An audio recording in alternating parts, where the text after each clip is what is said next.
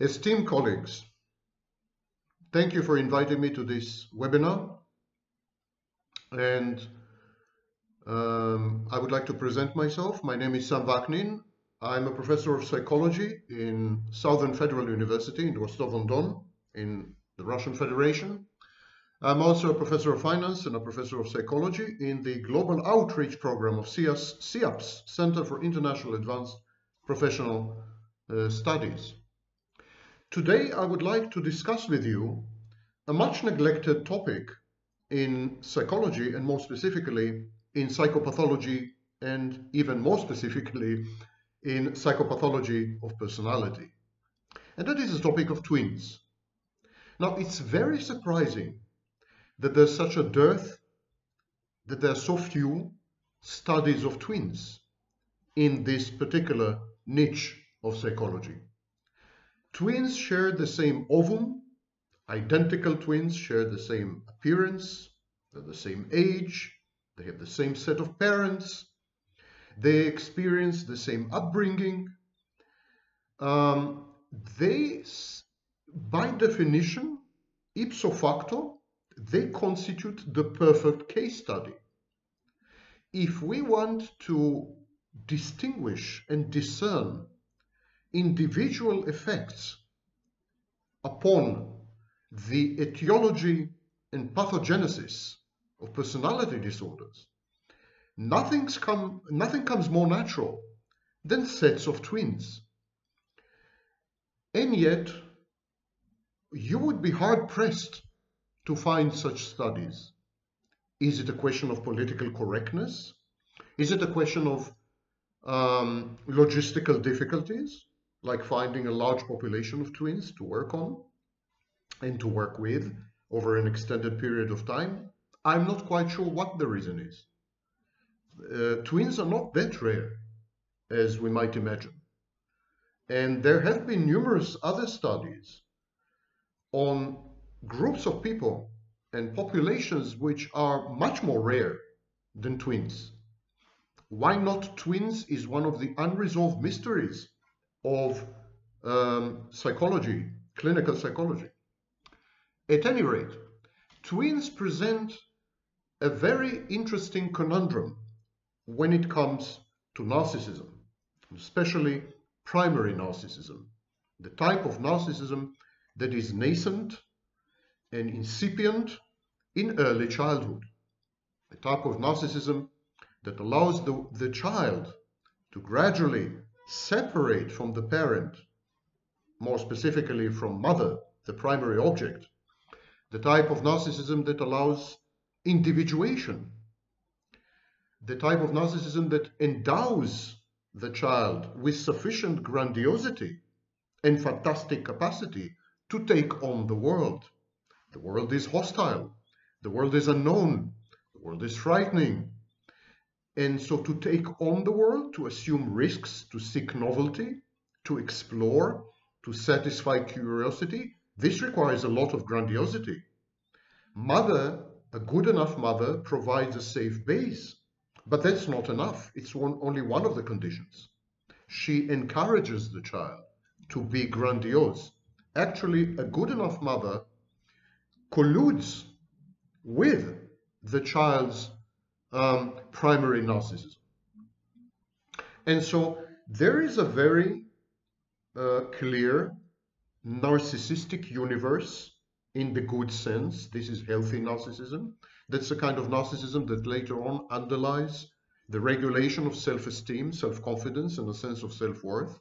It's a kind of narcissism that allows us to take on new tasks, new missions, new assignments, new jobs, to embark on undertakings such as having a relationship, siring children. These all require a modicum of suspension of disbelief and a lot of grandiosity. So these are the roots of healthy primary narcissism. And this process, which Jung called the constellation of the self via introversion, and Freud called by other names, never mind all that right now. This process of primary narcissism, constructing one's individuum, constructing one's self, becoming a person, This process is heavily disrupted in twins. And it's disrupted in twins because there is triple or double mirroring. In a typical relationship between a newborn and a primary object, a mother or a caregiver, in a typical relationship, there is a narcissistic union between the child and the mother. At a very, very early stage, it starts with the kind of omnipotence, omniscience, and omnipresence that are essentially divine.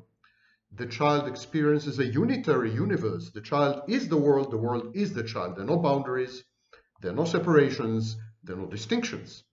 The child does not realize that there's something external. External and internal are one. It's what Freud called an oceanic feeling. And it also manifests in mental health disorders in adults, such as psychotic disorders with hyperreflection.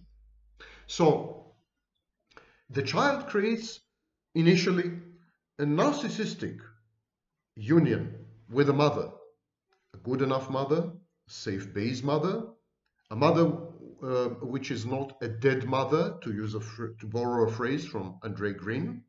Such a mother would encourage the child to break apart this universe, this schism. It's the first major psychological trauma in life. Break apart this universe and realize that there is external and internal. The formation of the boundary between these two worlds starts us on the way to maturation, personal growth, personal development, and ultimately adulthood via another phase, another narcissistic phase, which is adolescence. But what happens if this unified universe doesn't include only one person, mother, but includes yet another person, the twin? And that other person is a mirror, a spitting image, a mirror image of the child. So the child has to confront two extensions of himself. One extension is the mother, from which he has to separate and individuate on the way to becoming an adult, an individual adult. And the other person is a copy, a clone of oneself. Twinship, being a twin, requires a double break, a double schism, and a double trauma, which non-twins don't go through. First, the child has to separate from mother, and then the child has to separate from himself, his self as reflected in the other twin.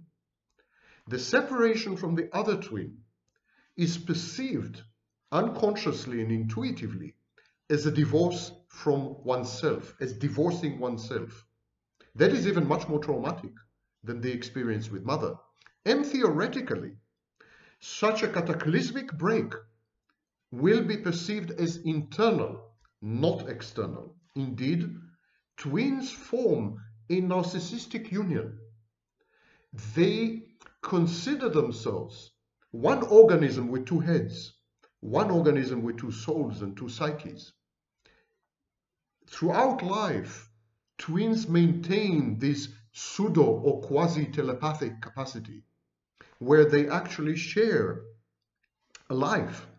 It reminds me that in quantum physics we have a phenomenon called entanglement, where two particles share the same molecules and then they're broken apart, they're separated. One of them is cast away light years into the universe.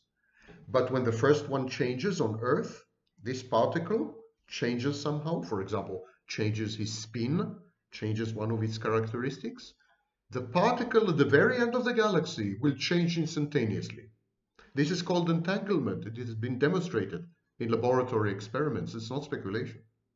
So there's an entanglement among twins. Twins are like these two particles. Never mind how further away the second twin is going to go, they maintain this union, this narcissistic union. And breaking it apart somehow is an apocalyptic, super traumatic event which non-twins don't go through, don't have to endure. Now, if this is the case, we should expect to see a much higher level of secondary pathological narcissism among twins.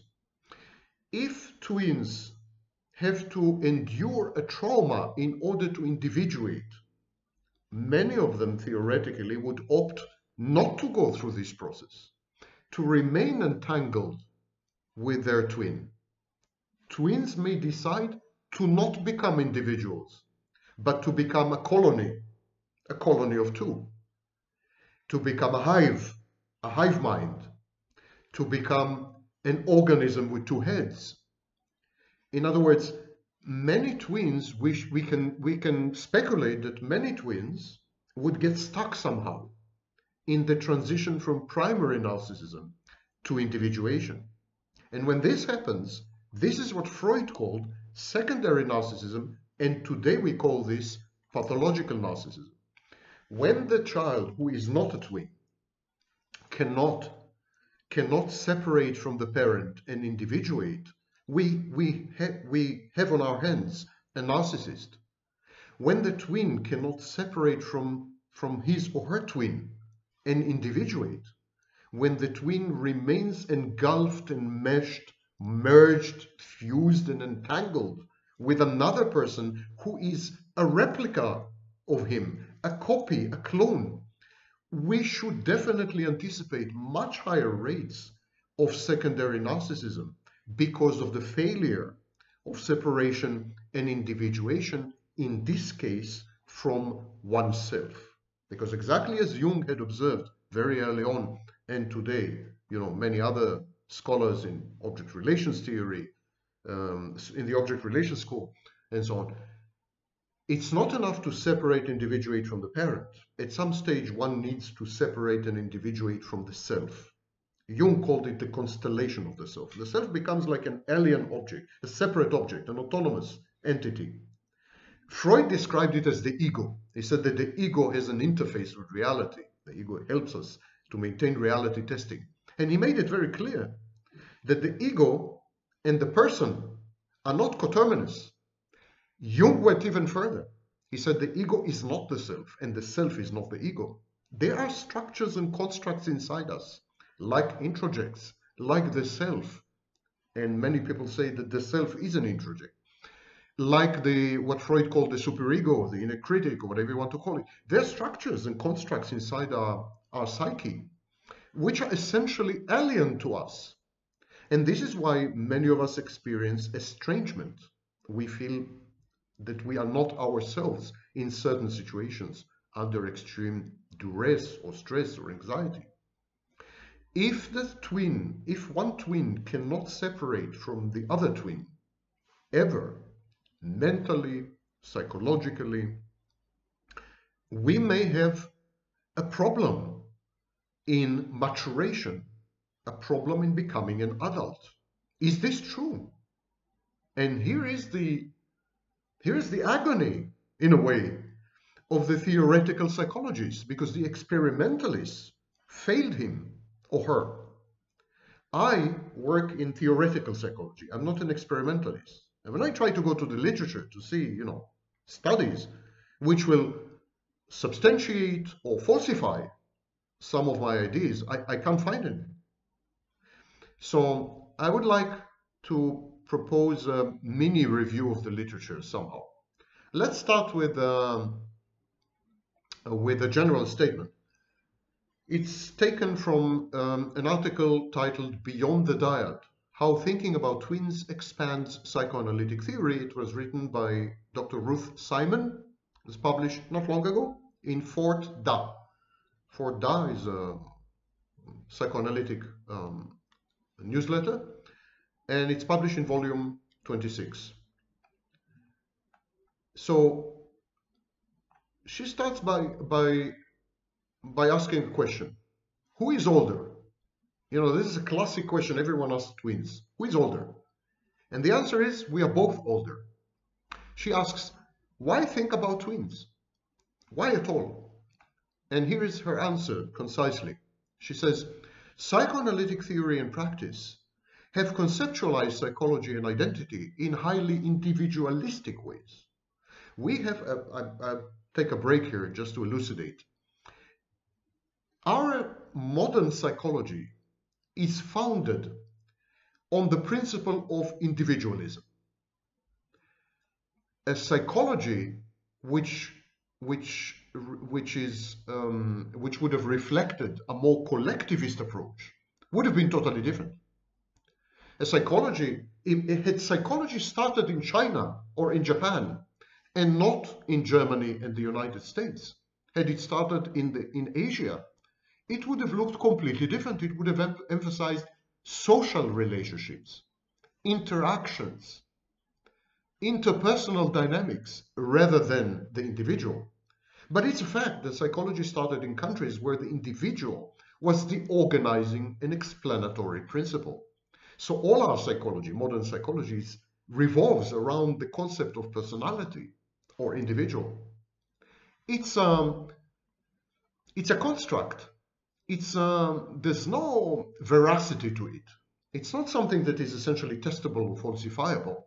It's simply a convenient way to organize knowledge. But one should not mistake a convenient way to organize knowledge, a classificatory system, a taxonomic system, with the truth or with reality.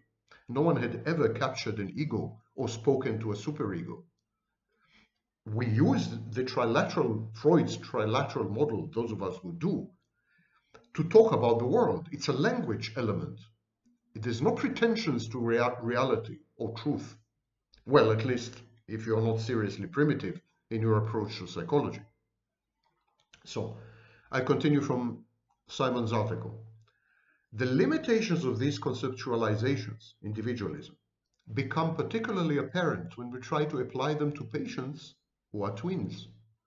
It used to be fairly rare to encounter twins in a therapy practice, but that is becoming less and less true as the birth rate of twins has risen dramatically over the past several decades. Interrogating the ways in which current psychoanalytic theory falls short of addressing the unique psychological needs of twins and other multiples elucidates a fundamental individualistic bias in the field. In lieu of understanding the unique psychology of people who were born as twins, those who were born as singletons, parents, friends, partners, teachers, and therapists, singletons tend to impose and interpolate our own majority cultural, political, and psychological biases on the minority twin population. By the way, she's not the first to say this. Althusser, Louis Althusser, the famous post-Marxist social theorist and psychologist. I think he was a psychologist, I'm not sure, but he made contributions to psychology. Althusser in 1971 made the same observation that actually singletons, people who are born as single newborns, they are the majority, and twins are a repressed minority, akin, for example, to black people or Native Americans or women in many cultures.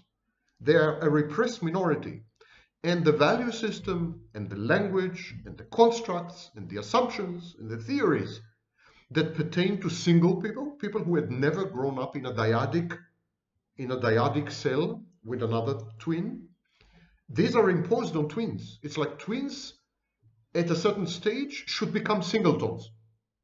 This can never happen. This twinship is not a state of birth, it's a state of mind.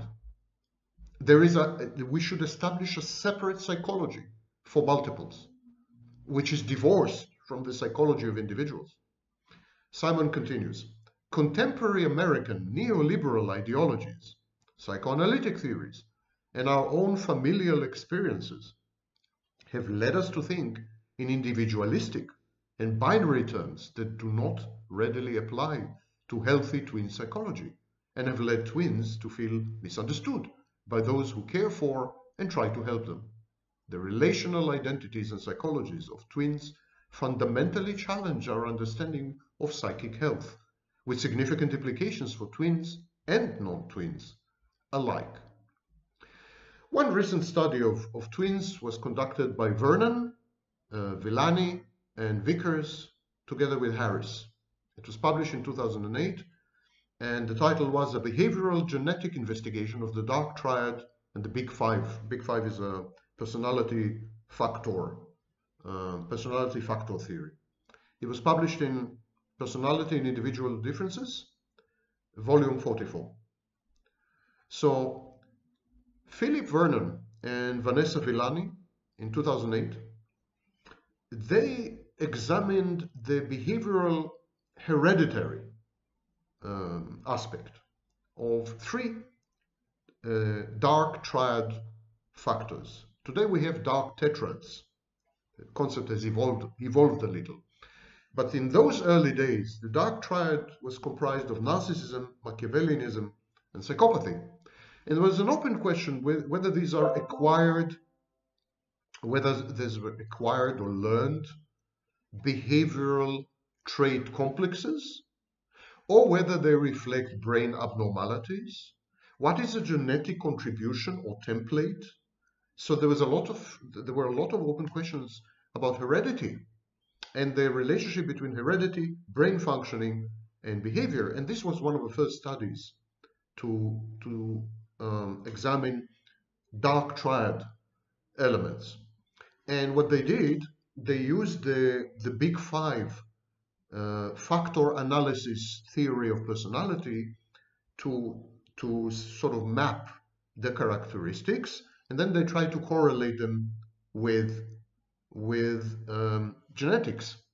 And of course, the easiest way to do this was to study twins.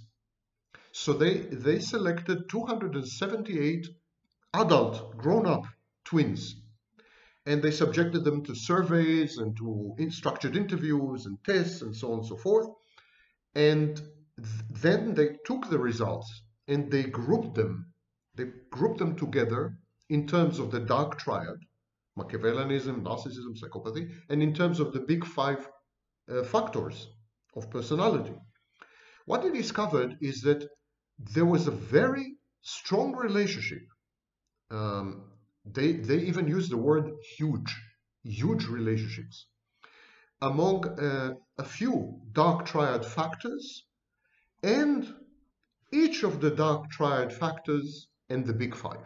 In other words, there was internal correlation between the dark triad factors, which shows that the dark triad is a valid construct. It has internal validity, internal consistency. And there was a high correlation between the dark triad and the big five factors of personality. So it seems that personality somehow interacted with dark triad elements. So in terms of genetics, this is phenotype. It's not genotype. So these factors were somehow connected to the phenotypic level. These relationships probably had to do with heredity because the correlation was consistent across the sets of twins, across the various twin couplets. It was consistent. It was predictable if you knew, if you created a picture, created an analyzed the big five factors, you were able to predict dark triad and vice versa. And so the strong indication was that there was a hereditary kind of variable, series of hereditary variables, which together constituted a template upon which two phenotypes emerged. One phenotype was the big five factor analysis of personality, but it was closely correlated with dark triad factors, which were correlated among themselves. In other words, dark triad factors in twins were derived from their personality, which was clearly strongly correlated with their genes, with the fact that they shared the same genes. This was an astounding discovery, because if dark triad properties and traits and behaviors are correlated in twins with their phenotype, which by definition is correlated with their heredity, with their genetic baggage or material, why not make the same reasonable assumption when it comes to non-twins? Can we learn from this about non-twins, or is there something in twins that predisposes them to manifest or to express certain clusters of traits and behaviors? It's very unlikely. It's very unlikely. Twins simply provide a crystal lens. Twins are laser. It's like studying laser rather than a diffused light from a bulb. We can see things much more clearly. But these things are valid. Light is light. Whether it's a laser beam or a bulb, it's still light. It's still photons. It's still these personality traits and characteristics and phenotypes and factors. They appear in twins in a very discernible and emergent way that is very easy to observe and to analyze. But this means, in all probability, that it's the same with non-twins. Petridis, the same Vernon, collaborated with Petridis and Shermer and Veselka 3 years later, 2011. And they published an article called Trait Emotional Intelligence and the Dark Triad Traits of Personality. And it was published in a magazine, in a journal, academic journal, that is dedicated to the study of twins, Twin Research and Human Genetics, volume 14. And so they wrote, and this time I will quote because there's a lot of there are many technical terms. So they wrote, for instance, in one way to deal with twin investigations, scientists analyze the density scores of monozygotic or indistinguishable twins raised together to dizygotic or friendly twins raised together. Since the two sorts of twins, so we have monozygotic twins, they're identical, they share the same ovum, they come out of the same egg, maternal egg. And essentially they are one person divided in two. In many cases, by the way, one of the twins dies in uterus, in the womb, and the other twin survives. And when he's born, he carries parts of the other twin, the dead twin, carries them with him. So the surviving twin would have two sets of some organs, which are actually inherited from the dead twin. But some monozygotic twins are born. Of course, we have identical twins. So Petridis and Vernon studied indistinguishable twins, monozygotic twins, and studied dizygotic twins. These are twins that develop at the same time. Two fertilized eggs in the womb develop at the same time, and they're born at the same time, but they're not identical. Yet they are raised together.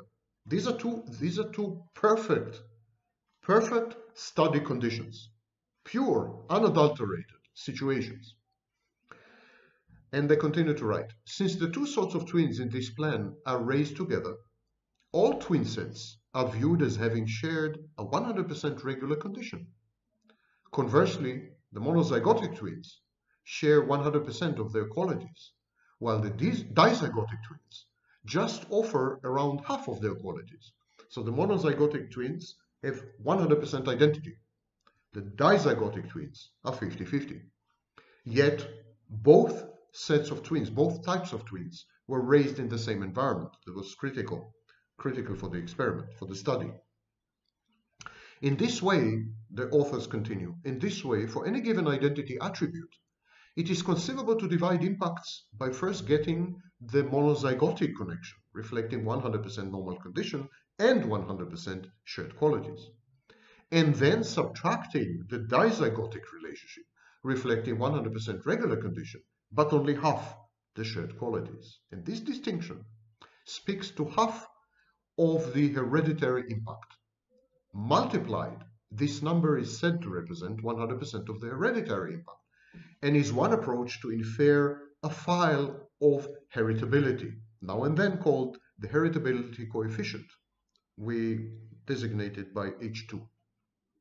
So you see that if we study simultaneously twins who are 100% the same, raised in the same environment, and twins who are only 50% the same and raised in the same environment, we can clearly eliminate the environment and remain only with the genetic hereditary difference between the two groups, any quality they have, any trait, any behavior, any psychological construct can then clearly be attributed to a genetic predisposition or foundation.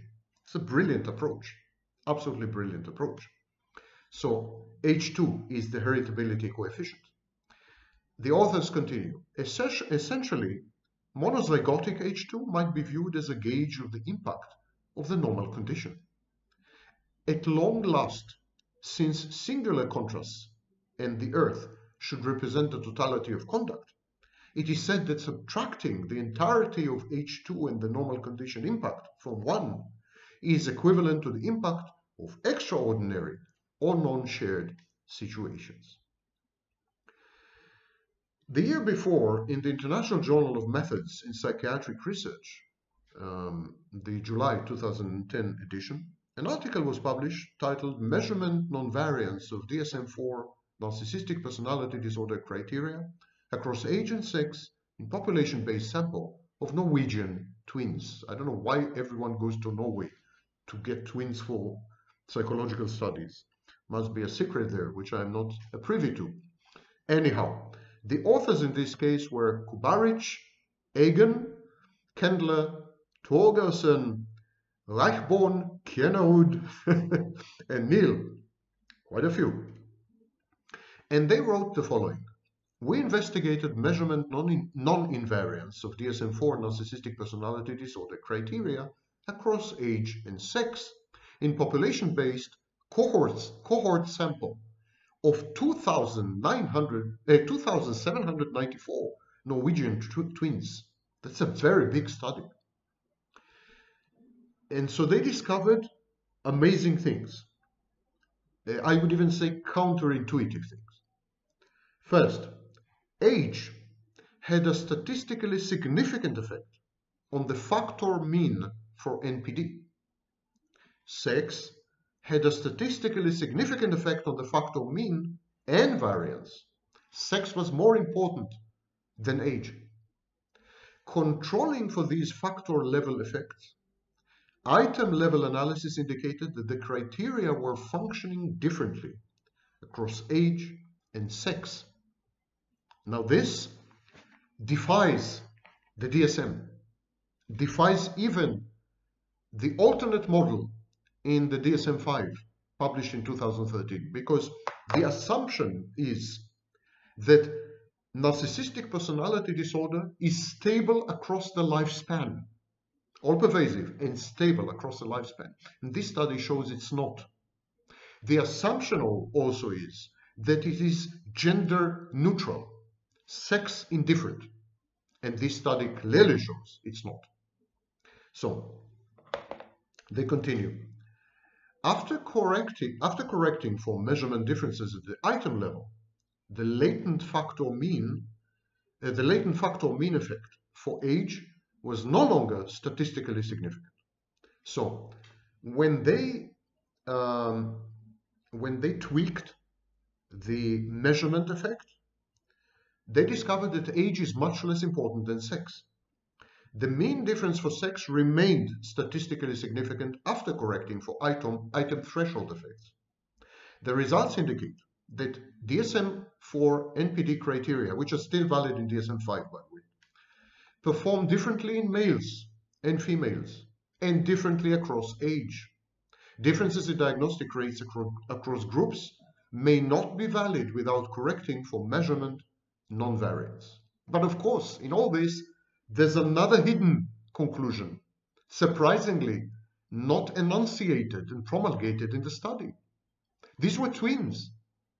It seems that being a twin, the state of twinship, which intuitively and theoretically should have affected primary narcissism, should have encouraged pathological secondary narcissism, didn't. Being a twin is not a good predictor or prognosticator of having NPD in later life. Being a twin seems to have zero impact or little impact on the development of secondary pathological narcissism. What matters is age. What matters is sex, not whether you're twin or singleton. That's a pretty conclusive study, the foundational study, I would say. The number of people studied was enormous. It seems that biological factors, because age and sex are totally genetic, they're totally biological. This is not gender, mind you. This is sex, male, female. Male, female, not men, woman. Men, woman, these are gender constructs, gender roles, which we acquire, learn, emulate via socialization and otherwise, imitating role models and figures. It's not men and women, it's male and female, gametes. It's totally biological. It seems that whether you're male or female and your age determine your propensity for acquiring or developing NPD, and then determines the progression and trajectory of the disease, not whether you're twin or singleton. It seems that the role of environment here is really seriously minimized, because if we were to rely on environment only, all twins should have ended up being narcissists. They have this narcissistic self-contained universe which they cannot extricate themselves from. They are solipsistic, they are enclosed, self-sufficient, self-contained. Their communication patterns are very, very idiosyncratic. They have a private language. So they should have developed into rank narcissists with autistic features.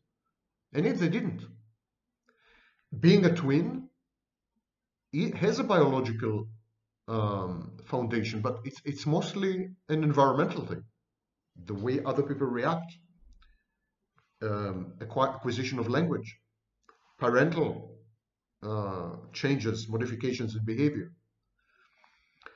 So, in a study published entitled Narcissism and Object Relations in Monozygotic Twins, study by Hausier, Weiber, Aikis, Fuulpin, Prigent, Quistaki, and Hdab. It was published in Research in Psychoanalysis last year. They did discover that the mother of twins becomes a third-party symbiotic object. A twin goes through libidinal investment in the self, and later investment in other people, always accompanied by two people, not one. A singleton newborn has to contend with the mother figure, with the representation of the mother figure, with the introjects which the mother had become in his mind. So he had all the time the dialogue is with the mother figure or the main caregiver. And this dialogue never stops, of course. But at some stage, via various stages of individuation and separation, the mother becomes totally internalized. She becomes an introject, a voice. Not so with twins. Twins have to contend with mother, but also with another copy of themselves. This is a highly unusual situation, and none of the psychological theories we have, not one of them, has any tools to describe this or to cope with this. Is it symbiosis? Is this second twin a reflection, a mirror? And if so, what are the dynamics that are created, for example, in the constellation of the self? Does every twin create a twin self, a twin ego? Like, is everything doubled? Is it a state of constant resonance, vibration, lifelong vibration, lifespan vibration? And what's the role of the mother? Who is more dominant at any stage? Is the separation and individuation mainly from the mother or mainly from the twin? And if a separation and individuation with the mother succeed but fails with the twin, what happens? If it succeeds with the twin but fails with the mother, what happens? What is the meaning of narcissism in a twin set, among a couple of twins, especially identical twins? Imagine two identical twins. One of them is a narcissist. Narcissism is a confusion of external objects with internal objects. The narcissist mistakes external objects and treats them and relates to them as internal objects. The other twin is internalized ab initio, from the very beginning. So what happens then when there is essentially no external object? Don't forget, the child at the beginning, the mother, is not an external object. And then he has two internal objects. And of course, the other twin has a personality of her own. And this personality diverges from the inner representation. How does the first twin cope with the divergences and idiosyncrasies and emerging personality of the other twin? We don't have any information about this, or little information about this, about narcissism in twins. In an article published in February this year, titled "The Behavioral Genetics of the Dark Triad Core versus Unique Trait Components," a pilot study, it was published in Personality and Individual Differences, volume 154. It was written by authored by Aitken, Shermer, and Jones. So they wrote, recently there has been the suggestion that the dark triad traits, Machiavellianism, narcissism, and subclinical psychopathy, share a common overlapping core. In this exploratory investigation, a secondary data analysis were conducted to extract common dark triad core, which they call the dark factor. So they try to find a dark factor that underlies all three manifestations of the dark triad: narcissism, Machiavellianism, subclinical psychopathy. And so they continue. We found that Machiavellianism and psychopathy had higher factor loadings on the dark factor than narcissism. The dark factor was best explained by genetic and unique environmental factors when sex and age effects were removed. Genetic and unique environment models best fit the residuals for Machiavellianism and psychopathy, and narcissism, but only when sex and age were removed. Again, we see the critical importance of sex and age. You have to remove them, which I find to be totally unacceptable. I mean, removing sex and age from the equation is like removing the individual. I would have never done this had I designed a study, but okay, they did. And even then, they discovered that the factor, the dark factor, actually creates Machiavellianism and psychopathy, not so much narcissism. Narcissism had much more to do with sex and age. These results suggest that further behavior genetic studies should be conducted on the common and unique variances of dark triad. And finally, I would like to quote from Caligiuri's article, "The Influence of Childhood Rearing on the Separation and Individuation Process of Twins," Pace University. It's a doctoral dissertation published last year. A critical sentence there, a single sentence to round up the presentation. Similar to the intrauterine environment, the infant is in a state of absolute primary narcissism and is contained within a kind of a bubble.